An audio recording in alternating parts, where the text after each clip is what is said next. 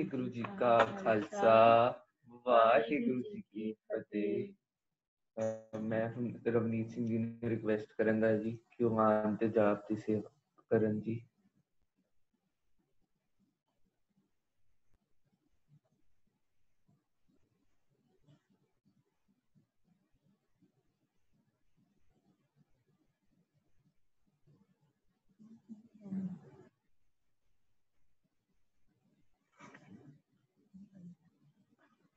ਰਵਨੀਤ ਸਿੰਘ ਜੀ ਹਲੇ ਜੁੜੇ ਨਹੀਂ ਹਨ ਸਾਡੇ ਨਾਲ, ਤੇ ਅਸੀਂ ਤਦ ਤੱਕ ਜਾਪ ਦੀ ਸੇਵਾ ਅਸੀਂ ਕਰ ਲੈਂਦੇ ਹਾਂ। ਇੱਕ ਓੰਕਾਰ ਸਤਿਨਾਮ ਕਰਤਾ ਪੁਰਖ ਨਿਰਭਉ ਨਿਰਵੈਰ ਅਕਾਲ ਮੂਰਤ ਅਜੂਨੀ ਸੈਭੰ ਗੁਰ ਪ੍ਰਸਾਦਿ। ਓੰਕਾਰ ਸਤਿਨਾਮ ਕਰਤਾ ਪੁਰਖ ਨਿਰਭਉ ਨਿਰਵੈਰ ਅਕਾਲ ਮੂਰਤ ਅਜੂਨੀ ਸੈਭੰ ਗੁਰ ਪ੍ਰਸਾਦਿ। ਓੰਕਾਰ ਸਤਿਨਾਮ ਕਰਤਾ ਪੁਰਖ ਨਿਰਭਉ ਨਿਰਵੈਰ ਅਕਾਲ ਮੂਰਤ ਅਜੂਨੀ ਸੈਭੰ ਗੁਰ ਪ੍ਰਸਾਦਿ। ਓੰਕਾਰ ਸਤਿਨਾਮ ਕਰਤਾ ਪੁਰਖ ਨਿਰਭਉ ਨਿਰਵੈਰ ਅਕਾਲ ਮੂਰਤ ਅਜੂਨੀ ਸੈਭੰ ਗੁਰ ਪ੍ਰਸਾਦਿ। ਓੰਕਾਰ ਸਤਿਨਾਮ ਕਰਤਾ ਪੁਰਖ ਨਿਰਭਉ ਨਿਰਵੈਰ ਅਕਾਲ ਮੂਰਤ ਅਜੂਨੀ ਸੈਭੰ ਗੁਰ ਪ੍ਰਸਾਦਿ। ਵਾਹਿਗੁਰੂ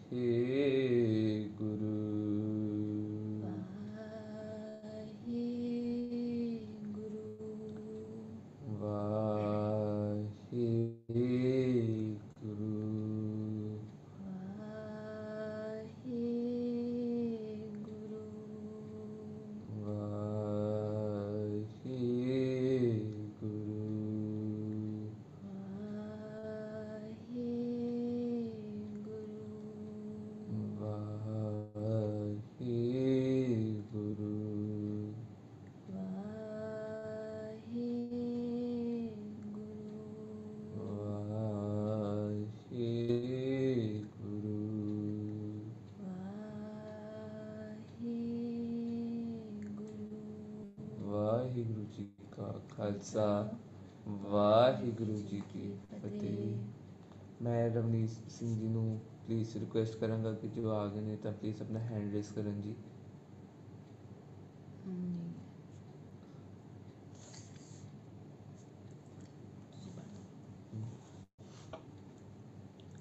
ਸਹਿਜਵੀਰ ਸਿੰਘ ਜੀ ਪਲੀਜ਼ ਸਲੋਕ ਵਾਲੀ ਸਕਰੀਨ ਲਿਆ ਦਿਓ ਜੀ।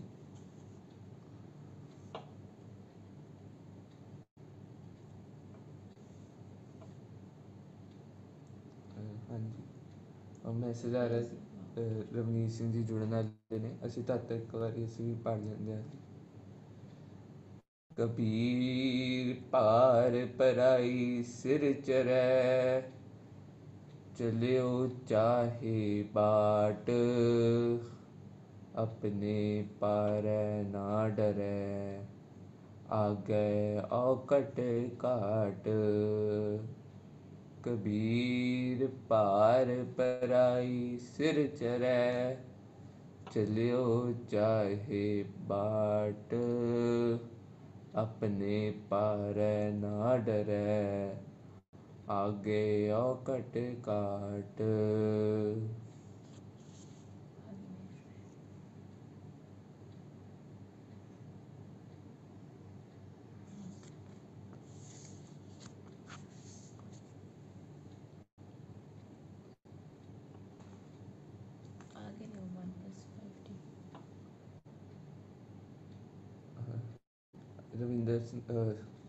ਰਵਨੀਤ ਸਿੰਘ ਜੀ ਜੇ ਆ ਗਏ ਨੇ ਤਾਂ ਪਲੀਜ਼ ਹੈਂਡ ਰੇਜ਼ ਕਰ ਲਓ ਜੀ।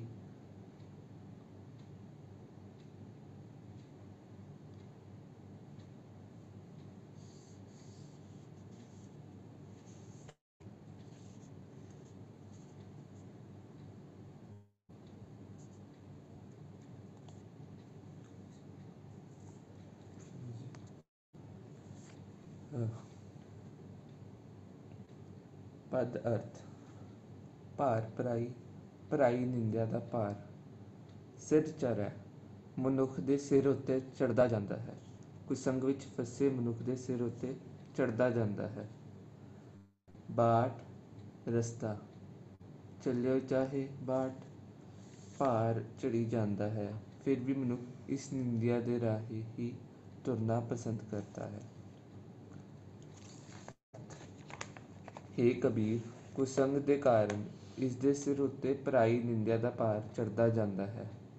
ਭਾਰ ਵੀ ਚੜ੍ਹੀ ਜਾਂਦਾ ਹੈ, ਫਿਰ ਵੀ ਮਨੁੱਖ ਇਸ ਨਿੰਦਿਆ ਦੇ ਰਾਹੀਂ ਹੀ ਤੁਰਨਾ ਪਸੰਦ ਕਰਦਾ ਹੈ। ਅੱਗੇ ਨੇ ਜੀ, ਆਪਣੇ ਭਾਰੈ ਨਾ ਡਰੈ, ਆਗੇ ਔਕਟ ਘਾਟ। ਆਪਣੇ ਭਾਰੈ, ਆਪਣੇ ਕੀਤੇ ਹੋਰ ਵਿਕਾਰਾਂ ਦੇ ਭਾਰ ਤੋਂ। ਆਗੇ ਮਨੁੱਖ ਦੇ ਸਾਹਮਣੇ, ਔਕਟ ਘਾਟ ਔਖਾ ਰਸਤਾ। ਮਨੁੱਖ ਦੇ ਸਾਹਮਣੇ ਇੱਕ ਢਾਡਾ ਔਖਾ ਰਸਤਾ ਹੈ। ਆਪਣੇ ਕੀਤੇ ਹੋਰ ਮੰਦ ਕਰਮਾਂ ਦੇ ਭਾਰ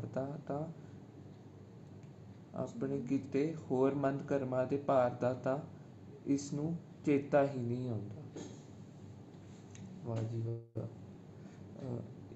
ਇਸ ਵਿੱਚ ਕਬੀਰ ਜੀ ਕਹਿੰਦੇ ਹਨ ਕਿ ਜਿਹੜੇ ਜਦ ਅਸੀਂ ਕਿਸੇ ਗਲਤ ਸੰਗਤ ਵਿੱਚ ਹੋਈਏ ਤਾਂ ਫਿਰ ਅਸੀਂ ਪਰਾਈ ਬੰਦਿਆਂ ਦੀ ਨਿੰਦਾ ਕਰਨਾ ਸ਼ੁਰੂ ਕਰ ਦਿੰਦੇ ਹਾਂ। ਅਤੇ ਉਹਦੇ 'ਚੋਂ ਕਹਿੰਦੇ ਕਿ ਇਹ ਨਿੰਦਾ ਕਰਨ ਦਾ ਨਾਲ ਕੀ ਹੁੰਦਾ ਹੈ ਕਿ ਜਿਹੜਾ ਅਸੀਂ ਜਿਸ ਬੰਦੇ ਦੀ ਨਿੰਦਾ ਕਰ ਰਹੇ ਹਾਂ ਨਾ, ਉਹ ਜਿਸ ਪਿੱਛੇ ਅਸੀਂ ਨਿੰਦਾ ਕਰ ਰਹੇ ਹਾਂ, ਅਸੀਂ ਉਹਦਾ ਉਲਟਾ ਉਹਦਾ ਜਿਹੜਾ ਬੋਝ ਹੈਗਾ, ਉਹਦਾ ਜਿਹੜਾ ਭਾਰ ਹੈਗਾ ਕਿ ਅਸੀਂ ਜਿਹੜੇ ਉਹਦੇ ਪਾਪ ਉਹ ਅਸੀਂ ਆਪਣੇ ਸਿਰ 'ਤੇ ਚੱਕ ਰਹੇ ਹੁੰਦੇ ਹਾਂ। ਅਤੇ ਅੱਗੇ ਕਹਿੰਦੇ ਨੇ ਮਨੁੱਖ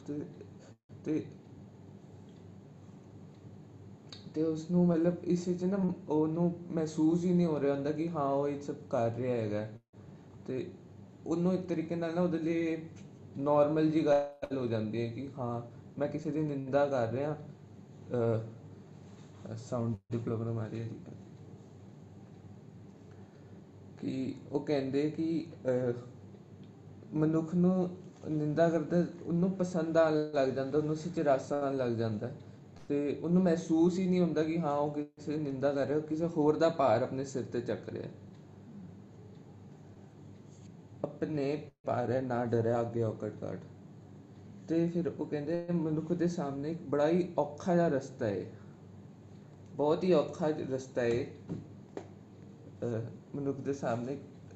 ਆਪਣੇ ਕੀਤੇ ਹੋਰ ਮੰਦ ਕਰਮਾਂ ਦੇ ਭਾਰ ਤੋਂ ਇਸ ਨੂੰ ਚੇਤਾ ਹੀ ਨਹੀਂ ਆਉਂਦਾ ਕਿ ਇਹ ਇੰਨੇ ਜਿੰਨੇ ਹੋਰ ਆਪਣੇ ਮੰਦੇ ਕਰਮ ਕੀਤੇ ਹੋਏ ਨੇ, ਉਸਨੂੰ ਆਪਣੇ ਭਾਰ ਦਾ ਤਾਂ ਇਸਨੂੰ ਚੇਤਾ ਹੀ ਨਹੀਂ ਆਉਂਦਾ।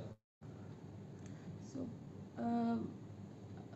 ਸੰਗਤ ਜੀ ਪਲੀਜ਼ ਆਪਣੇ हैंड रेज कर लो ਜਿਹੜਾ ਵੀ ਇਹਦੇ 'ਚ ਕੁਛ ਆਪਣੇ ਕੰਟਰੀਬਿਊਟ ਕਰਨਾ ਚਾਹੁੰਦੇ ਹੈ।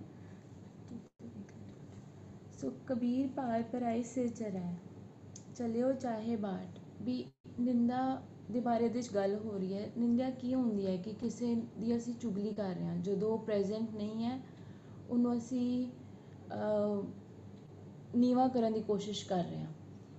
ਸੋ ਕਬੀਰ ਜੀ ਅੱਗੇ ਕਹਿ ਰਹੇ ਨੇ ਕਿ ਇਹਦੇ 'ਚ ਭਾਵੇਂ ਸਾਨੂੰ ਬਹੁਤ ਭਾਰੀ ਨੁਕਸਾਨ ਹੋ ਰਿਹਾ ਹੈ, ਫਿਰ ਵੀ ਅਸੀਂ ਕਰਦੇ ਰਹਿੰਦੇ ਹਾਂ ਕਿਉਂਕਿ ਸਾਨੂੰ ਇਹਦੇ 'ਚ ਰਸ ਆ ਰਿਹਾ। ਅਤੇ ਮੈਨੂੰ ਲੱਗ ਰਿਹਾ ਸੀਗਾ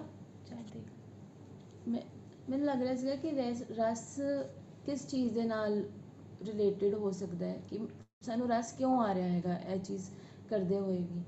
ਅਤੇ ਮੈਨੂੰ ਲੱਗਦਾ ਹੈ ਕਿ ਇਹ ਸਾਡੀ ਈਗੋ ਜਿਹੜੀ ਹੁੰਦੀ ਹੈ ਨਾ, ਉਹ ਇਹਦੇ 'ਚ ਬਹੁਤ ਵੱਡਾ ਰੋਲ ਪਲੇ ਕਰ ਰਹੀ ਹੁੰਦੀ ਹੈ। ਸਾਡੀ ਹਉਮੈ ਕਿ ਕਿਸੇ ਨੂੰ ਜਦੋਂ ਅਸੀਂ ਨੀਵਾਂ ਕਰ ਰਹੇ ਹੈਗੇ ਆ, ਮਤਲਬ ਮੈਂ ਕਿਤੇ ਨਾ ਕਿਤੇ ਉਹਦੇ ਕੰਪੈਰੀਜ਼ਨ ਉੱਚਾ ਹੋ ਗਿਆ, ਤਾਂ ਕਰਕੇ ਮੈਂ ਹੁਣ ਆਪਣੇ ਆਪ ਨੂੰ ਅੱਛਾ ਹੁਣ ਫੀਲ ਕਰ ਰਿਹਾ ਹੈਗਾ।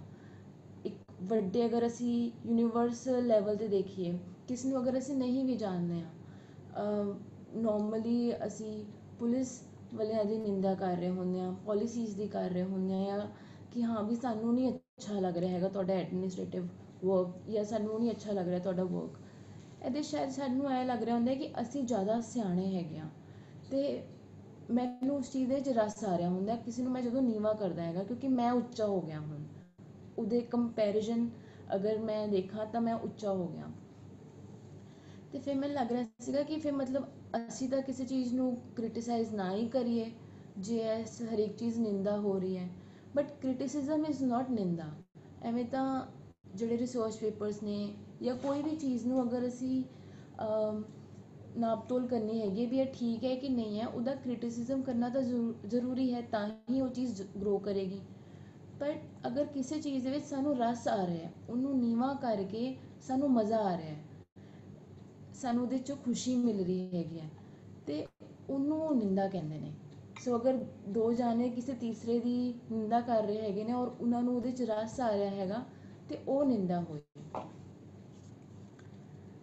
ਸੋ ਆਪਣੇ ਪਲੀਜ਼ ਹੈਂਡ ਰੇਜ਼ ਕਰ ਸਕਦੇ ਹੋ ਜਿਹੜਾ ਕੋਈ ਵੀ ਇਹਦੇ 'ਚ ਹੋਰ ਐਡ ਕਰਨਾ ਚਾਹੁੰਦਾ ਹੈ।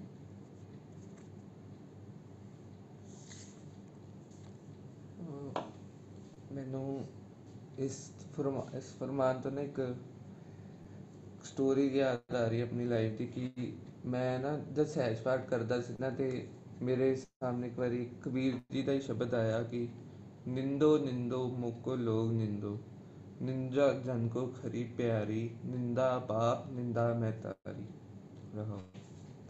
ਅਤੇ ਇਸ ਸ਼ਬਦ ਸੁਣ ਕੇ ਮਤਲਬ ਮੈਨੂੰ ਪਹਿਲੇ ਤਾਂ ਬੜਾ ਅਜੀਬ ਜਿਹਾ ਲੱਗਿਆ, ਮੈਂ ਕਿ ਆਹ ਕੀ ਹੈ ਕਿ ਨਿੰਦਾ ਨਿੰਦੋ। ਕਬੀਰ ਜੀ ਆਪ ਕਹਿ ਰਹੇ ਕਿ ਲੋਕਾਂ ਨੂੰ ਕਿ ਹਾਂ ਮੈਨੂੰ ਨਿੰਦੋ, ਮੇਰੀ ਨਿੰਦਾ ਕਰੋ, ਕਿਉਂਕਿ ਉਹਨਾਂ ਨੂੰ ਨਿੰਦਾ ਬਹੁਤ ਪਸੰਦ ਆਉਂਦੀ ਹੈ। ਅਤੇ ਇਹ ਮੈਨੂੰ ਲੱਗਾ ਕਿ ਐਵੇਂ ਵੀ ਹੋ ਸਕਦਾ ਕਿ ਹਾਂ ਬੰਦੇ ਨੂੰ ਨਿੰਦਾ ਵੀ ਪਸੰਦ ਆ ਸਕਦੀ ਹੈ, ਕਿ ਉਹ ਅੱਗੇ ਇੱਥੇ ਤਾਂ ਕਹਿ ਦਿੰਦੇ ਕਿ ਨਿੰਦਾ ਮੇਰੀ ਬਾਪ ਅਤੇ ਨਿੰਦਾ ਮੇਰੀ ਮਾਂ ਦੇ ਬਰਾਬਰ ਉਹ ਹੈਗੀ ਹੈ। ਅਤੇ ਅੱਗੇ ਫਿਰ ਉਹ ਇੱਕ ਹੋਰ ਗੱਲ ਬੜੀ ਅੱਛੀ ਕਹਿੰਦੇ ਨੇ,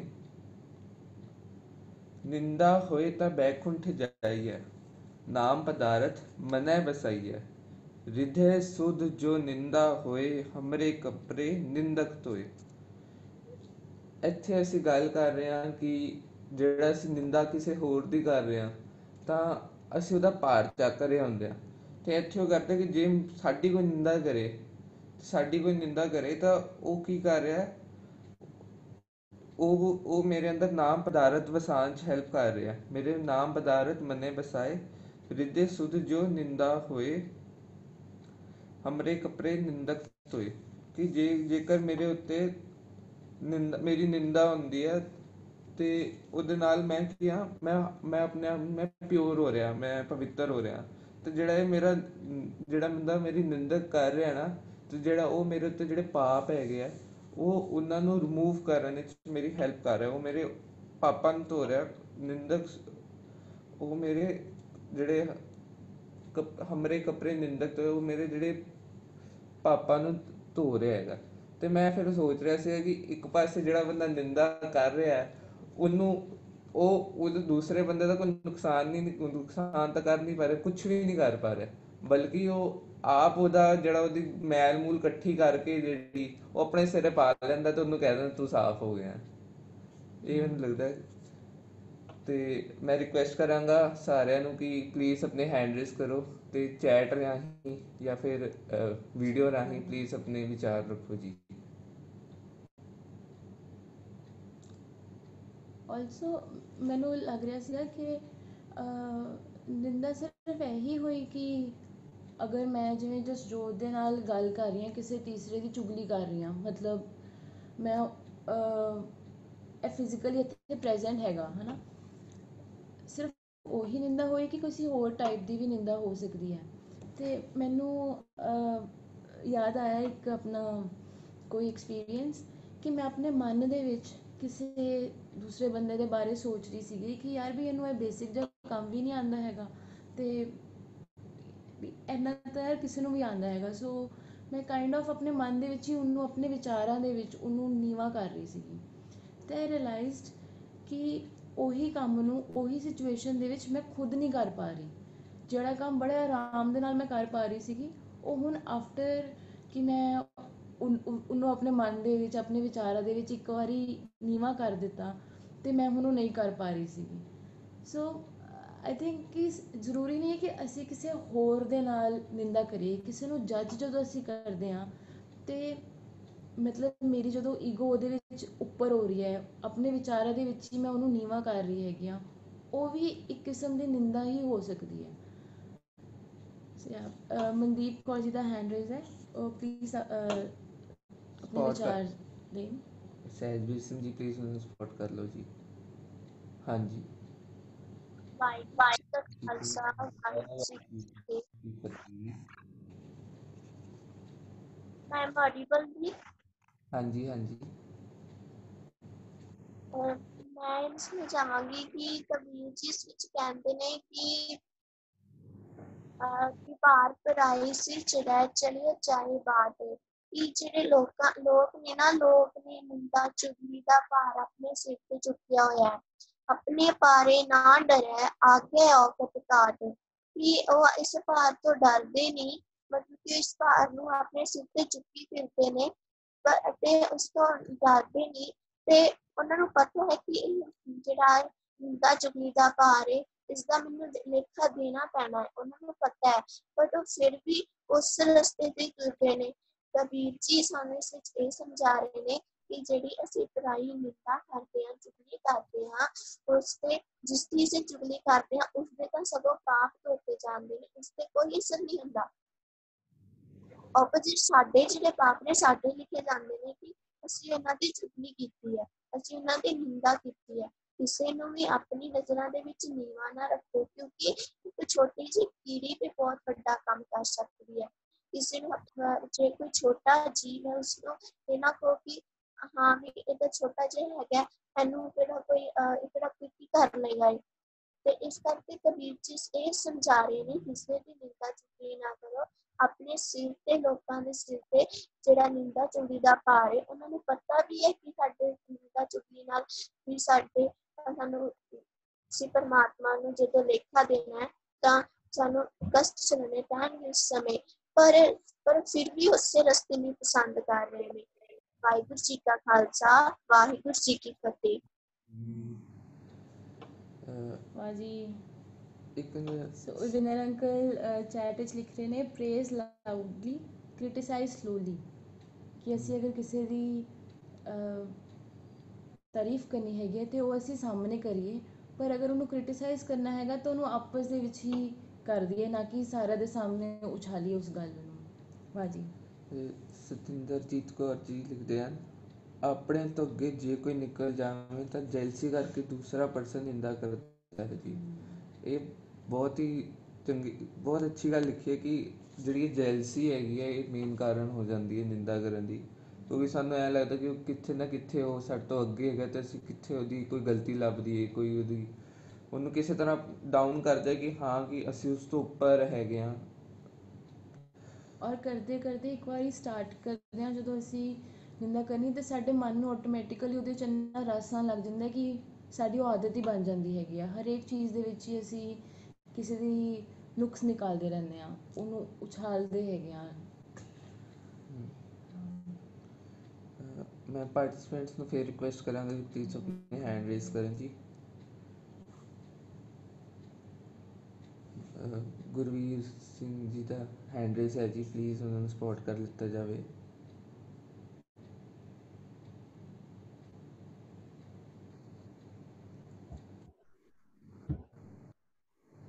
ਹਾਂਜੀ ਵਾਹਿਗੁਰੂ ਜੀ ਖਾਲਸਾ, ਵਾਹਿਗੁਰੂ ਜੀ ਕੀ ਫਤਿਹ ਜੀ। We should not be judgemental.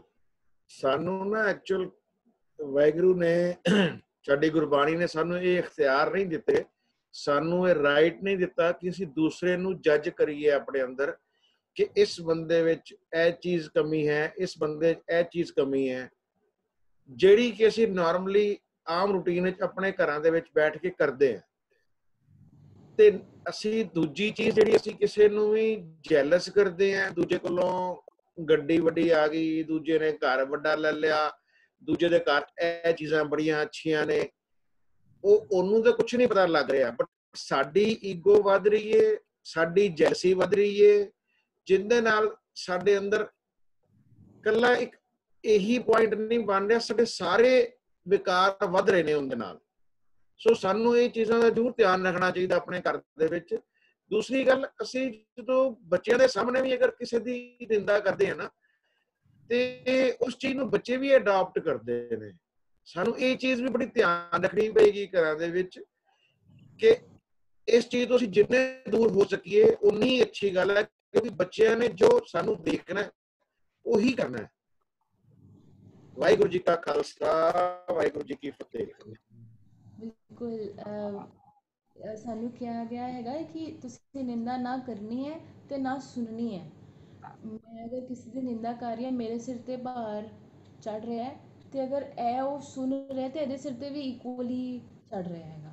ਵਾਹ ਜੀ, ਬਹੁਤ ਵਧੀਆ। ਤੇ ਦੂਸਰੀ ਗੱਲ ਜਿਹੜੀ ਤੁਸੀਂ ਕਹੀ ਸੀਗੀ ਕਿ ਅਸੀਂ ਕਿਸੇ ਨੂੰ ਜੱਜ ਕਰਦੇ ਹੈਗੇ ਆ ਵਾਲੀ ਗੱਲ, ਬਿਲਕੁਲ ਮਤਲਬ ਇਹ ਐਵੇਂ ਜੀ ਨਹੀਂ ਗੱਲ ਹੋ ਗਈ ਕਿ ਅਸੀਂ ਉਸ ਕ੍ਰੀਏਸ਼ਨ ਨੂੰ ਜੱਜ ਕਰ ਰਹੇ ਹਾਂ, ਕ੍ਰੀਏਟਰ ਦੀ ਬਣਾਈ ਹੋਈ ਇੱਕ ਚੀਜ਼ ਨੂੰ, ਕਿਸੇ ਦੀ ਸੋਚ ਨੂੰ ਜਾਂ ਕਿਸੇ ਕੰਮ ਨੂੰ ਜੋ ਕਿ ਉਹਦਾ ਹੀ ਪਾਰਟ ਹੈ, ਉਹਨੂੰ ਆਪਾਂ ਜੱਜ ਕਰ ਰਹੇ ਹਾਂ।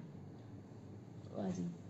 ਮਨਦੀਪ ਕੌਰ ਜੀ ਦਾ ਹੈਂਡ ਰੇਜ਼ ਹੈ ਜੀ, ਉਹਨਾਂ ਨੂੰ ਸਪੋਟਲਾਈਟ ਕਰ ਦੇਣ ਪਲੀਜ਼।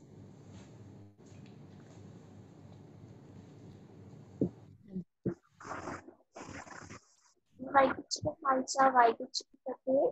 ਮੈਨੂੰ ਇਸ ਨਾਲ ਇੱਕ ਸਨਮਾਨ ਯਾਦ ਆਇਆ, ਜਿਸ ਵਿੱਚ ਕਿ ਸਾਨੂੰ ਕਬੀਰ ਜੀ ਕਹਿੰਦੇ ਕਿ ਨਿੰਦਾ ਦੀ ਮੈਂ ਕਹਿ ਰਹੀ ਹਾਂ, ਤੇ ਵਿੱਚ ਮੈਂ ਕਹਿਣਾ ਚਾਹੁੰਦੀ ਕਿ ਅਸੀਂ ਨਿੰਦਾ ਦੀ ਥਾਂ ਤੇ ਕੀ ਕਰੀਏ।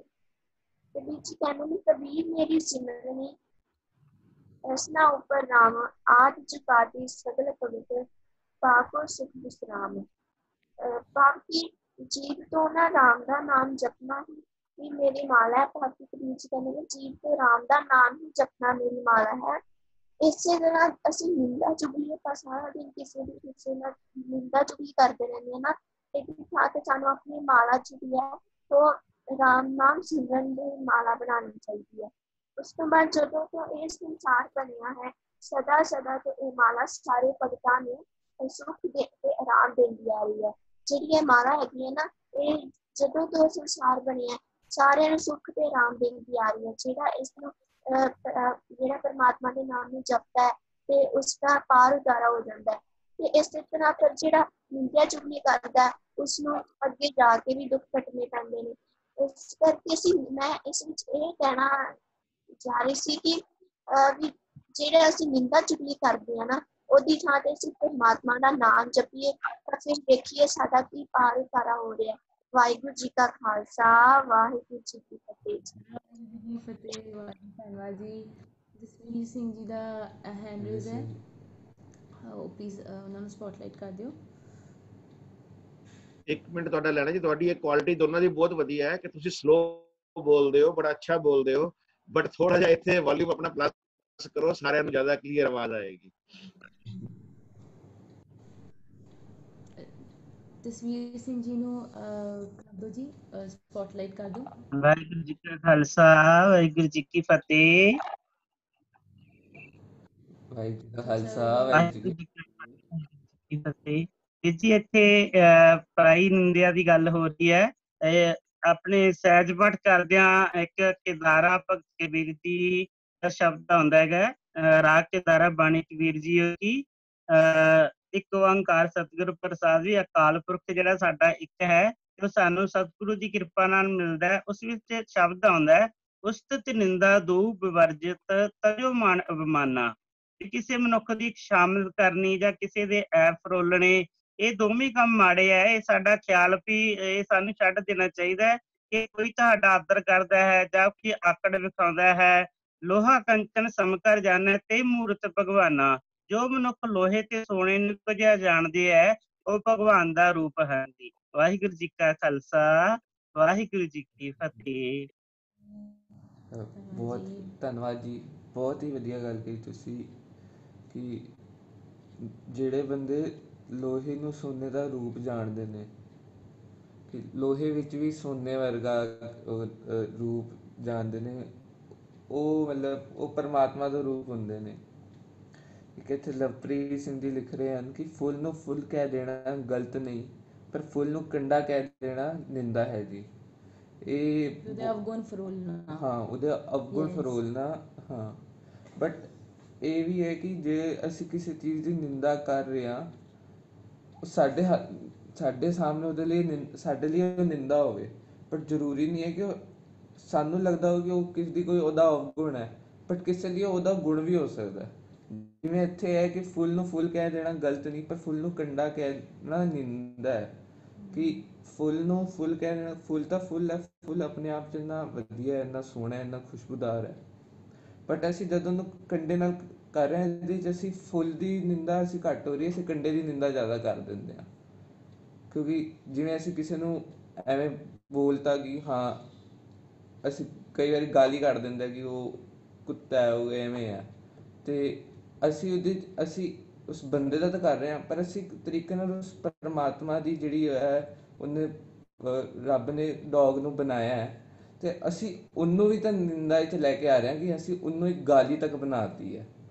ਅਤੇ ਇਹ ਚੀਜ਼ਾਂ ਵੀ ਸਾਨੂੰ ਦੇਖਣੀਆਂ ਚਾਹੀਦੀਆਂ ਕਿ ਹਾਂ, ਅਸੀਂ ਕਈ ਵਾਰੀ ਹੁੰਦਾ ਕਿ ਅਸੀਂ ਕਿਸੇ ਹੋਰ ਦੀ ਨਿੰਦਾ ਕਰ ਰਹੇ ਹੁੰਦੇ ਹਾਂ, ਅਤੇ ਨਾਲ ਅਸੀਂ ਹੋਰ ਜਾਣਿਆਂ ਦੀ ਵੀ ਨਿੰਦਾ ਕਰਨਾ ਸ਼ੁਰੂ ਕਰ ਦਿੰਦੇ, ਕਿਸੇ ਨਾਲ ਉਹਨੂੰ ਕੰਪੇਅਰ ਕਰ ਦਿੰਦੇ ਹਾਂ, ਜਿਹਦਾ ਉਹਦੇ ਨਾਲ ਕੋਈ ਰਿਲੇਸ਼ਨ ਹੀ ਨਹੀਂ ਹੁੰਦਾ।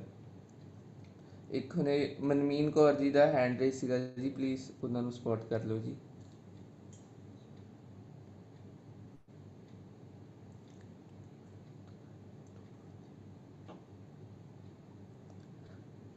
ਮਨਮੀਨ ਕੌਰ ਜੀ ਨੂੰ ਪਲੀਜ਼ ਸਪੋਟ ਕਰ ਦਿਓ ਜੀ। ਸਹਿਜਵੀਰ ਸਿੰਘ ਜੀ।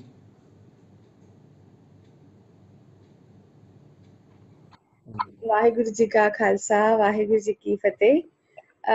ਸੋ ਇਸ ਸ਼ਲੋਕ ਦੇ ਵਿੱਚ ਜੀ ਮੈਨੂੰ ਲੱਗਦਾ ਹੈ ਕਿ ਇਹਦੇ ਵਿੱਚ ਜੇ ਸਾਡੀ ਸੰਗਤ ਚੰਗੀ ਹੋਏਗੀ ਤਾਂ ਅਸੀਂ ਇਹ ਸਾਰੀਆਂ ਚੀਜ਼ਾਂ ਦੇ ਵਿੱਚ ਨਹੀਂ ਫਸਾਂਗੇ, ਮਤਲਬ ਇਹ ਅਸੀਂ ਵਿਕਾਰਾਂ ਦੇ ਵਿੱਚ ਨਹੀਂ ਫਸਾਂਗੇ, ਅਸੀਂ ਨਿੰਦਿਆ ਨਹੀਂ ਕਰਾਂਗੇ। ਜਿਵੇਂ ਜਿਹੜੇ ਸਾਡੀ ਕੱਲ ਦੀ ਵੀ ਵਿਚਾਰ ਸੀ, ਉਹ ਇਹੀ ਸੀ ਕਿ ਸੰਗਤ ਦੀ ਕੀ ਇੰਪੋਰਟੈਂਸ ਹੈ। ਆਈ ਥਿੰਕ ਕਿ ਜੇ ਸਾਡੀ ਚੰਗੀ ਸੰਗਤ ਹੋਏਗੀ ਤਾਂ ਅਸੀਂ ਜਿਹੜਾ ਟਾਈਮ ਅਸੀਂ ਨਿੰਦਿਆ ਕਰਨ 'ਚ ਲਗਾਵਾਂਗੇ, ਅਸੀਂ ਉਹਨਾਂ ਟਾਈਮ ਮਤਲਬ ਅਸੀਂ ਮਤਲਬ ਯੂ ਕੈਨ ਸੇ ਕਿ ਅਸੀਂ ਉਹਨਾਂ ਹੀ ਟਾਈਮ ਉਸ ਪਰਮਾਤਮਾ ਨੂੰ ਯਾਦ ਕਰਨ ਵਿੱਚ ਲਗਾ ਦਾਂਗੇ ਜਾਂ ਹੋਰ ਕੋਈ ਪ੍ਰੋਡਕਟਿਵ ਕੰਮ ਵਿੱਚ। ਤੇ ਜੇ ਸਾਡੀ ਸੰਗਤ ਹੀ ਮਾੜੀ ਹੋਏਗੀ ਤਾਂ ਮਤਲਬ ਜੇ ਸਾਡੀ ਸਰਾਊਂਡਿੰਗਸ ਵਿੱਚ ਗੱਲਾਂ ਹੀ ਇਹੀ ਹੋਣਗੀਆਂ ਤਾਂ ਆਟੋਮੈਟਿਕਲੀ ਅਸੀਂ ਉਹਦੇ ਤੋਂ ਵੀ ਇਨਫਲੂਐਂਸ ਹੋਵਾਂਗੇ। ਤਾਂ ਆਈ ਥਿੰਕ ਕਿ ਸੰਗਤ ਦਾ ਬਹੁਤ ਇੰਪੋਰਟੈਂਟ ਰੋਲ ਹੁੰਦਾ ਹੈ ਕਿ ਮਤਲਬ ਤਾਂ ਅਸੀਂ ਆਪਣੀ ਸੰਗਤ ਹੀ ਚੰਗੀ ਰੱਖੀਏ ਤਾਂ ਅਸੀਂ ਉਸ ਪਰਮਾਤਮਾ ਦੇ ਲੜੀ ਲੱਗੇ ਰਹੀਏ। ਵਾਹਿਗੁਰੂ ਜੀ ਕਾ ਖਾਲਸਾ, ਵਾਹਿਗੁਰੂ ਜੀ ਕੀ ਫਤਿਹ।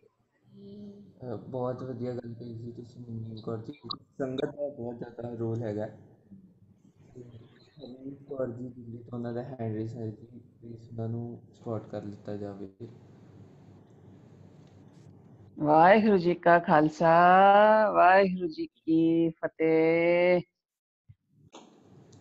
ਵਾਹ ਜੀ ਵਾਹ, ਵਾਹ ਜੀ ਵਾਹ, ਬਹੁਤ ਖੂਬ, ਬਹੁਤ ਖੂਬ। ਇਹ ਉਸਤਤ ਔਰ ਨਿੰਦਾ ਦੀ ਗੱਲ ਕਬੀਰ ਜੀ ਸਾਨੂੰ ਸਮਝਾਉਣ ਦਾ ਯਤਨ ਕਰ ਰਹੇ ਨੇ ਜੀ। ਉਹ ਮਹਾਰਾਜ ਨੇ ਫੁਰਨਾ ਪਾਇਆ ਕਿ ਆਪ ਕਿਸੇ ਵਿਦਵਾਨ ਦੀ ਗੱਲ ਚੇਤੇ ਆ ਗਈ ਕਿ ਜਦ ਅਸੀਂ ਕਿਸੇ ਵੱਲ ਉਂਗਲੀ ਕਰਦੇ ਹਾਂ ਤੇ 3 ਉਂਗਲਾਂ ਸਾਡੀਆਂ ਆਪਣੇ ਵੱਲ ਹੁੰਦੀਆਂ ਨੇ, ਤੇ ਅਸੀਂ ਉਸ ਉਂਗਲੀ ਵੱਲ ਸਟ੍ਰੈਸ ਪਾਉਣ ਦੀ ਬਜਾਏ ਜਾਂ ਉਸ ਦੂਜੇ ਬੰਦੇ ਵੱਲ ਵੇਖਣ ਦੀ ਬਜਾਏ ਆਪਣੇ ਅੰਦਰ ਝਾਤ ਮਾਰੀਏ ਕਿ ਅਸੀਂ ਕਿੱਥੇ ਖੜੇ ਹਾਂ, ਸੈਲਫ ਐਨਾਲਿਸਿਸ ਕਰੀਏ, ਇੰਟਰੋਸਪੈਕਸ਼ਨ ਕਰੀਏ ਕਿ ਅਸੀਂ ਆਪ ਕਿੱਥੇ ਖੜੇ ਹਾਂ ਦੂਜੇ ਦੀ ਨਿੰਦਾ ਕਰਨ ਤੋਂ ਪਹਿਲੇ, ਦੂਜੇ ਦੇ ਅਵਗੁਣ ਫਲੋਰਨ ਤੋਂ ਪਹਿਲੇ, ਕਿ ਕਿਤੇ ਇਹ ਤਾਂ ਨਹੀਂ ਹੈ ਜਿਵੇਂ ਧੰਨ ਗੁਰੂ ਅਰਜਨ ਦੇਵ ਮਹਾਰਾਜ ਫਰਮਾਉਂਦੇ ਹਨ ਕਿ ਚੂਹਾ ਖੱਡ ਨਾ ਮਾਵਈ ਤਿੱਕਲ ਬੰਨੈ ਛੱਜ। ਚੂਹਾ ਖੱਡ ਨਾ ਮਾਵਈ ਤਿੱਕਲ ਬੰਨੈ ਛੱਜ। ਕਿਤੇ ਨਾ ਹੋਏ ਕਿ ਚੂਹਾ ਆਪ ਤੇ ਖੁੱਡ ਵਿੱਚ ਸਮਾ ਨਹੀਂ ਪਾ ਰਿਹਾ, ਉਤੋਂ ਲੱਕ ਨਾਲ ਛੱਜ ਵੀ ਬੰਨ ਲੈਂਦਾ ਹੈ। ਤੇ ਫਿਰ ਅਸੀਂ ਚੇਤਾ ਰੱਖੀਏ ਕਿ ਇਹ ਔਖਟ ਘਾਟੀ ਰਾਮ ਕੀ ਤੈਂ ਚੜ ਰਹਿਓ ਕਬੀਰ। ਇਹ ਨਾ ਹੋਏ ਕਿ ਸਾਡਾ ਆਪਣਾ ਰਸਤਾ ਅੱਗੇ ਵਧਣ ਦਾ, ਗੁਰੂ ਨਾਲ ਅਭੇਦ ਹੋਣ ਦਾ, ਗੁਰੂ ਨਾਲ ਪ੍ਰੀਤ ਪਾਉਣ ਦਾ, ਉਹਦੇ ਚਰਨਾਂ ਕਮਲਾਂ ਨਾਲ ਪ੍ਰੇਮ ਪਾਉਣ ਦਾ ਜੋ ਰਸਤਾ ਹੈ ਉਹ ਅਸੀਂ ਆਪ ਹੀ ਹੋਰ ਔਖਾ ਬਣ ਲਈਏ, ਕਰ ਲਈਏ। ਇਹ ਨਾ ਹੋਵੇ ਕਿ ਦੂਜੇ ਦੇ ਪਾਪਾਂ ਦਾ ਬੋਝ ਸਿਰ ਪਰ ਚੁੱਕ ਲਈਏ, ਇਹ ਭੁੱਲ ਜਾਈਏ ਕਿ ਅੱਗੇ ਰਸਤਾ ਬਹੁਤ ਵਿਖਮ ਹੈ। ਵਿਸ਼ੇ ਵਿਕਾਰ, ਮੰਦ ਸੰਕਲਪ, ਕ੍ਰੋਧ ਆਦਿ ਕਠਨ ਮਾਰਗ ਹਨ, ਬਹੁਤ ਕਠਨ ਮਾਰਗ ਹਨ। ਇਹ ਸਭ ਘਾਟੀਆਂ ਹਨ ਤੇ ਇੰਨਾ ਭਾਰ ਅਸੀਂ ਸਿਰ ਤੇ ਚੁੱਕ ਕੇ ਕਿੱਕੁਰ ਤੁਰਾਂਗੇ। ਇਸ ਲਈ ਸਾਨੂੰ ਇਹਨਾਂ ਚੀਜ਼ਾਂ ਦਾ ਧਿਆਨ ਰੱਖਣਾ ਚਾਹੀਦਾ ਜੀਓ। ਗੁਰੂ ਆਸਰੇ। ਵਾਹਿਗੁਰੂ ਜੀ ਕਾ ਖਾਲਸਾ, ਵਾਹਿਗੁਰੂ ਜੀ ਕੀ ਫਤਿਹ। ਬਹੁਤ ਹੀ ਵਧੀਆ ਕਿਹਾ ਆਂਟੀ ਜੀ ਤੁਸੀਂ। ਇੱਕ ਇੱਥੇ ਅਮਰਜੀਤ ਕੌਰ ਜੀ ਵੀ ਲਿਖਦੇ ਹਨ ਕਿ ਜੇ ਕੋਈ ਸਾਡੀ ਨਿੰਦਾ ਕਰ ਰਿਹਾ ਹੋਵੇ ਤਾਂ ਗੁੱਸੇ ਵਿੱਚ ਆ ਕੇ ਆਪਣੇ ਗੁਣ ਨਹੀਂ ਗਵਾਉਣੇ। ਜੇ ਕੋਈ ਨਿੰਦ ਕਰੇ ਹਰ ਜਨ ਕੀ ਆਪਣਾ ਗੁਣ ਨਾ ਗਵਾਵੇ। ਕਿ ਅਸੀਂ ਮਤਲਬ ਕੋਈ ਸਾਡੀ ਨਿੰਦਾ ਕਰ ਰਿਹਾ ਤੇ ਅਸੀਂ ਗੁੱਸਾ ਹੋ ਜਾਂਦੇ ਹਾਂ, ਅਸੀਂ ਆਪਣਾ ਉਹ ਖੋ ਦਿੰਦਾ, ਆਪਣਾ ਲੈਵਲ ਜਿਹੜਾ ਅਸੀਂ ਮੇਨਟੇਨ ਕੀਤਾ ਹੁੰਦਾ ਉਹਨਾਂ ਅਸੀਂ ਖੋ ਦਿੰਦਾ, ਅਸੀਂ ਆਪਣੇ ਗੁਣ ਗਵਾਉਣੇ ਸ਼ੁਰੂ ਕਰ ਦਿੰਦੇ ਹਾਂ ਉਸ ਟਾਈਮ। ਅਤੇ ਉਹ ਨਹੀਂ ਕਰਨਾ, ਉਲਟਾ ਸਾਨੂੰ ਖੁਸ਼ ਹੋਣਾ ਕਿ ਹਾਂ ਉਹ ਤਾਂ ਮੇਰੇ ਪਾਪ ਲੈ ਕੇ ਜਾ ਰਿਹਾ, ਮੈਨੂੰ ਹੌਲਾ ਕਰ ਰਿਹਾ ਉਲਟਾ। ਵਾਹ ਜੀ। ਮੈਂ ਹੁਣ ਉਰਵਿੰਦਰ ਅੰਕਲ ਨੂੰ ਰਿਕੁਐਸਟ ਕਰਾਂਗਾ ਤੇ ਪਰਵਿੰਦਰ ਅੰਕਲ ਨੂੰ ਰਿਕੁਐਸਟ ਕਰਾਂਗਾ ਕਿ ਉਹ ਆ ਕੇ ਆਪਣੇ ਵਿਚਾਰ ਰੱਖਣ ਜੀ। ਵਾਹ ਜੀ, ਅੱਜ ਬੜੀ ਪਿਆਰੀ ਵਿਚਾਰ ਜੀ। ਪਹਿਲਾਂ ਤਾਂ ਬੇਟੀ ਮਨਦੀਪ ਨੇ ਬੜੀ ਸੋਹਣੀ ਐਗਜ਼ਾਮਪਲ ਦਿੱਤੀ ਸੀ। ਵੀਰ ਗੁਰਵੀਰ ਸਿੰਘ ਹੁਣਾਂ ਨੇ 2-3 ਗੱਲਾਂ ਜਿਹੜੀਆਂ ਕਹੀਆਂ ਬਹੁਤ ਕਮਾਲ ਦੀਆਂ ਜੀ। ਭੈਣ ਜੀ ਹਰਮੀਤ ਕੌਰ ਜੀ ਨੇ ਤਾਂ ਕਮਾਲ ਹੀ ਕਰ ਦਿੱਤੀ ਜੀ। ਵਾਹ ਜੀ। ਪਰ ਅੱਜ ਜੋ ਕਬੀਰ ਜੀ ਸਾਨੂੰ ਦੱਸਣ ਜਾ ਰਹੇ ਨੇ ਕਿ ਜੋ ਉਹਨਾਂ ਦਾ ਸ਼ਲੋਕ ਹੈ ਅੱਜ, ਕਿ ਜਦੋਂ ਤੁਸੀਂ ਕਿਸੇ ਦੀ ਨਿੰਦਾ ਕਰਦੇ ਹੋ ਤਾਂ ਉਹ ਕੀ ਉਹਦਾ ਰਿਜ਼ਲਟ ਕੀ ਹੁੰਦਾ ਔਰ ਤੁਹਾਡਾ ਸੁਭਾਅ ਕਿੱਦਾਂ ਦਾ ਬਣ ਜਾਂਦਾ। ਜਿਵੇਂ ਜਜਮੈਂਟਲ ਦੀ ਗੱਲ ਕੀਤੀ ਸੀਗੀ ਵੀਰ ਜੀ ਗੁਰਬੀਰ ਸਿੰਘ ਹੁਣਾਂ ਨੇ, ਕਿ ਹਰ ਵਾਰੀ ਸਾਡਾ ਸੁਭਾਅ ਹੁੰਦਾ ਕਿ ਅਸੀਂ ਆਪਣੀ ਜਜਮੈਂਟ ਇਸ ਤਰ੍ਹਾਂ ਦੀ ਦਈਏ, ਭਾਵੇਂ ਉਹ ਕਿਸੇ ਨੂੰ ਨਹੀਂ ਦਿੰਦੇ, ਅਸੀਂ ਆਪਣੇ ਆਪ ਕੋਲ ਰੱਖਦੇ ਹਾਂ, ਪਰ ਮੈਨੂੰ ਲੱਗਦਾ ਕਿ ਸਾਡਾ ਸੁਭਾਅ ਵੀ ਉਸ ਤਰ੍ਹਾਂ ਦਾ ਬਣਦਾ ਜਾਂਦਾ। ਜਿਵੇਂ ਭੈਣ ਜੀ ਹੁਣੇ ਅਮਰਜੀਤ ਕੌਰ ਜੀ ਲਿਖ ਰਹੇ ਨੇ, ਬਿਲਕੁਲ ਠੀਕ ਗੱਲ, ਕਦੇ ਕਿਸੇ ਦੇ ਔਗਣ ਨਾ ਦਸੀਏ ਜਿਹੜੇ ਅਸੀਂ ਆਪ ਕਰਦੇ ਹੋਈਏ। ਹਾਂ, ਉਹ ਗੁੜ ਖਾਣ ਵਾਲੀ ਸਾਖੀ ਸਾਰਿਆਂ ਨੇ ਸੁਣੀ ਹੋਏਗੀ ਕਿ ਉਹਨੇ 5ਵੇਂ ਦਿਨ ਜਾ ਕੇ ਸੰਤ ਜੀ ਨੇ ਕਿਹਾ ਸੀ, ਬੇਟਾ ਗੁੜ ਨਾ ਖਾਇਆ ਕਰ। ਉਹ ਕਹਿੰਦੇ ਕੀ ਹੋਇਆ ਜੀ? ਕਹਿੰਦੇ ਮੈਂ ਪਹਿਲਾਂ ਆਪ ਖਾਂਦਾ ਸੀ, ਇਸ ਕਰਕੇ ਮੈਂ ਨਹੀਂ ਕਿਹਾ, ਅੱਜ ਮੈਂ ਛੱਡ ਦਿੱਤਾ ਤੇ ਅੱਜ ਮੈਂ ਸਾਰਿਆਂ ਨੂੰ ਪ੍ਰਚਾਰਨ ਲੱਗ ਪਿਆ। ਜਿਹੜੀ ਅੱਜ ਕਬੀਰ ਜੀ ਗੱਲ ਕਰ ਰਹੇ ਹਨ, ਆਪਾਂ ਉਹਦੀ ਗੱਲ ਕਰੀਏ ਕਿ ਉਹ ਕਿਸ ਤਰ੍ਹਾਂ ਦੇ ਬੰਦੇ ਹਨ ਜਿਹੜੇ ਕਿ ਇਹ ਭਾਰ ਭਰਾਈ ਕਰਦੇ ਹਨ ਤੇ ਉਹਨਾਂ ਨਾਲ ਜੋ ਰਿਜ਼ਲਟ ਹੁੰਦਾ ਹੈ। ਗੁਰੂ ਪਾਤਸ਼ਾਹ ਬਾਣੀ ਵਿੱਚ ਇੱਕ ਬੜਾ ਪਿਆਰਾ ਸ਼ਬਦ ਇਸ ਪਰਥਾਏ ਕਹਿ ਰਹੇ ਹਨ ਕਿ ਇਹ ਜਿਹੜੇ ਬੰਦੇ ਇਸ ਤਰ੍ਹਾਂ ਕਰਦੇ ਹਨ ਉਹਨਾਂ ਦਾ ਸੁਭਾਅ ਉਹਨਾਂ ਦਾ ਜਿਹੜਾ ਪ੍ਰਭਾਵ ਹੈ ਉਹ ਕਿੱਦਾਂ ਦਾ ਹੁੰਦਾ। ਪਾਤਸ਼ਾਹ ਬਾਣੀ 'ਚ ਕਹਿੰਦੇ ਨੇ ਹਰ ਜਸ ਸੁਣੇ ਨਾ ਹਰ ਜਸ ਗਾਵੇ ਬਾਤਨ ਹੀ ਅਸਮਾਨ ਗਿਰਾਵੇ, ਕਿ ਉਹ ਗੱਲਾਂ ਨਾਲ ਹੀ ਅਸਮਾਨ ਨੂੰ ਥੱਲੇ ਲਿਆਉਣਾ ਚਾਹੁੰਦੇ ਨੇ, ਇਹੋ ਜਿਹੀ ਨਿੰਦਾ ਕਰਕੇ ਸਾਰਿਆਂ ਦੀ।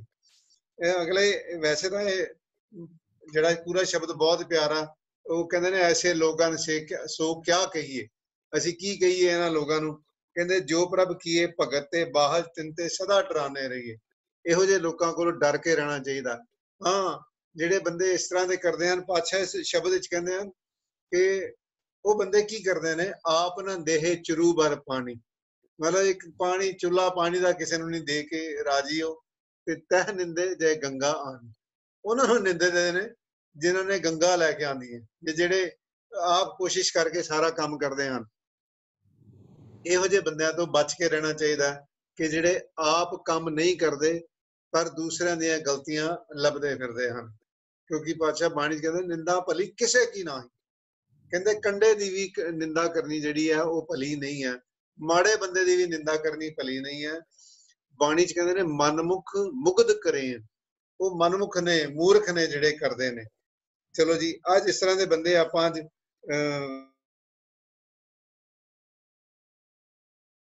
ਸਾਨੂੰ ਕਬੀਰ ਜੀ ਕੀ ਕਹਿ ਰਹੇ ਨੇ ਕਿ ਤੁਸੀਂ ਆਪਣਾ ਆਪ ਇਸ ਚੀਜ਼ ਤੋਂ ਬਚਾ ਕੇ ਰੱਖੋ, ਕਿਉਂਕਿ ਇਹੋ ਜਿਹੀ ਚੀਜ਼ ਸਾਨੂੰ ਕੋਸ਼ਿਸ਼ ਨਹੀਂ ਕਰਨੀ ਪੈਂਦੀ ਇਹੋ ਜਿਹੀ ਪਰਸਨੈਲਿਟੀ ਅਡਾਪਟ ਕਰਨ ਵਾਸਤੇ, ਇਦਾਂ ਦਾ ਸੁਭਾਅ ਅਡਾਪਟ ਕਰਨ ਵਾਸਤੇ।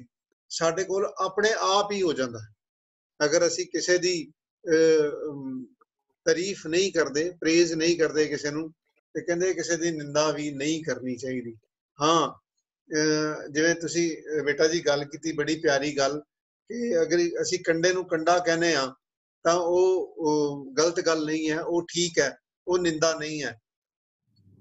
ਪਰ ਜਿਵੇਂ ਆਪਾਂ ਸ਼ੁਕਰ ਚ ਕਰਦੇ ਆ ਨਾ, ਉਦਾਂ ਹੀ ਸਾਰਿਆਂ ਨੂੰ ਕਰਨਾ ਚਾਹੀਦਾ। ਕੀ ਕਰਨਾ ਚਾਹੀਦਾ ਜੀ, ਕਿ ਪ੍ਰੇਜ਼ ਸਾਰਿਆਂ ਦੇ ਵਿੱਚ ਕਰਨੀ ਚਾਹੀਦੀ। ਆਹ ਬੱਚਾ ਬਹੁਤ ਵਧੀਆ ਜੀ, ਬਹੁਤ ਸੋਹਣਾ ਕੰਮ ਕਰ ਰਿਹਾ। ਜਿਵੇਂ ਮੈਂ ਕਹਾਂ ਕਿ ਅੱਜ ਜਸਜੋਤ ਸਿੰਘ ਤੇ ਜਸਲੀਨ ਕੌਰ ਜੀ ਬਹੁਤ ਪਿਆਰੀ ਵਿਚਾਰ ਕਰ ਰਹੇ ਹਨ, ਬਹੁਤ ਪਿਆਰਾ ਸੰਭਾਲਿਆ ਹੈ ਇਹਨਾਂ ਨੇ ਅੱਜ। ਜਿਸ ਤਰ੍ਹਾਂ ਤੁਸੀਂ ਸਾਰਾ ਕੁਝ ਕਰ ਰਹੇ ਹੋ, ਬਹੁਤ ਸ਼ਾਬਾਸ਼ ਤੁਹਾਨੂੰ। ਤੇ ਪਰ ਅਗਰ ਤੁਸੀਂ ਅਗਰ ਕੋਈ ਚੀਜ਼, ਹਾਂ ਕਹਿੰਦੇ ਜੀ ਐਪਰੀਸ਼ੀਏਟ ਐਵਰੀਥਿੰਗ, ਸਾਰੀ ਚੀਜ਼ ਐਪਰੀਸ਼ੀਏਟ ਕਰਨੀ ਚਾਹੀਦੀ, ਕਿਉਂਕਿ ਬਾਣੀ ਆਪ ਕਹਿੰਦੀ ਹੈ ਬੁਰਾ ਨਹੀਂ ਸਭ ਭਲੋ ਹੀ ਹੈ, ਕੋਈ ਬੁਰਾ ਹੈ ਹੀ ਨਹੀਂ, ਸਾਰਾ ਕੁਝ ਭਲਾ। ਤੇ ਫਿਰ ਮੈਂ ਥੋੜਾ ਜਿਹਾ ਕਹਾਂ, ਹਾਂ ਬੇਟਾ ਜੀ ਅਗਰ ਤੁਸੀਂ ਆਪਣੀ ਆਵਾਜ਼ ਵੀ ਥੋੜੀ ਜਿਹੀ ਉੱਚੀ ਕਰ ਲਓ ਨਾ, ਤੇ ਹੋਰ ਮਜ਼ਾ ਆਏ, ਹੋਰ ਆਨੰਦ ਆਏ। ਵਾਹ ਜੀ, ਮੈਨੂੰ ਚਾਹੀਦਾ ਹੈ, ਮੈਨੂੰ ਲੱਗਦਾ ਹੈ ਕਿ ਅਸੀਂ ਸਾਰੀਆਂ ਗੱਲਾਂ ਅਗਰ ਆਪਣੀ ਲਾਈਫ ਵਿੱਚ ਇਸ ਤਰ੍ਹਾਂ ਦੀਆਂ ਕਰਨੀਆਂ ਸ਼ੁਰੂ ਕਰ ਦਈਏ ਤੇ ਸਾਡੀ ਲਾਈਫ ਆਪਣੀ ਬਹੁਤ ਮਜ਼ੇਦਾਰ ਹੋ ਜਾਏਗੀ, ਬਹੁਤ ਆਨੰਦ ਵਾਲੀ ਹੋ ਜਾਏਗੀ, ਤੇ ਬਾਕੀ ਲੋਕ ਵੀ ਤੁਹਾਡੀ ਇਸ ਚੀਜ਼ ਨੂੰ ਅਡਾਪਟ ਕਰਨ ਦੀ ਕੋਸ਼ਿਸ਼ ਕਰਨਗੇ। ਇਹਦੇ ਨਾਲ ਕੀ ਹੋਏਗਾ, ਕੀ ਰਿਜ਼ਲਟ ਕੀ ਹੋਏਗਾ, ਇਹਦੇ ਨਾਲ ਤੁਹਾਨੂੰ ਸਰੀਰਕ ਤੇ ਮਾਨਸਿਕ ਬਿਮਾਰੀ ਕੋਈ ਨਹੀਂ ਲੱਗੇਗੀ। ਦੂਸਰਾ ਕਿ ਤੁਸੀਂ ਆਪ ਹਮੇਸ਼ਾ ਖੁਸ਼ ਰਹੋਗੇ ਤੇ ਆਲਾ ਦੁਆਲਾ ਜਿਹੜਾ ਤੁਹਾਨੂੰ ਨਾ ਦੇਖ ਕੇ ਹੋਰ ਵੀ ਆਨੰਦ ਚ ਰਹੇਗਾ।